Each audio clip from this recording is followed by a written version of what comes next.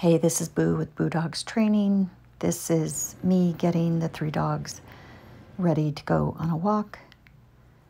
I call Nelson over, then I call Mouse over, and I don't always do the exact same thing. Sometimes I put my shoes on first. Sometimes I call them over and they have to sit and wait while I get ready.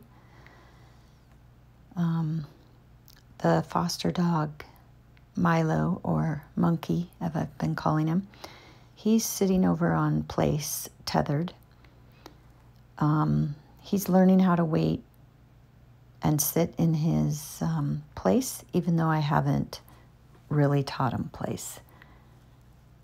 So Monkey's learning how to sit and how to sit alone on place and not be coddled and hugged and touched all the time.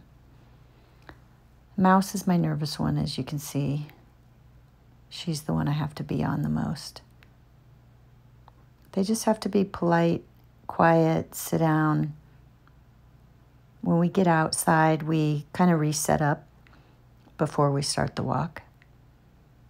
And then when I come back, it's the same thing. I walk in first, everybody follows.